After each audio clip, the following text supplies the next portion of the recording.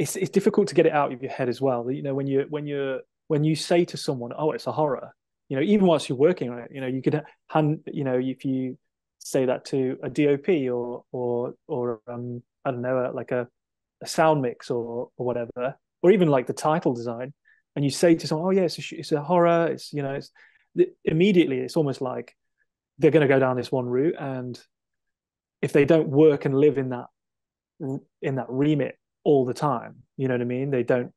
They sort of tend people tend to lean towards what then ends up being a bit of a pastiche, you know. Even though I'm trying to impart my like ideas to other people and tell them, you know, with collaborators to say, "Oh, this is kind of like what I was thinking," you know, blah blah blah, blah. But ultimately, like, kind of hold back by not saying horror, you know, in some ways because we don't want to fall into the pastiche and stuff.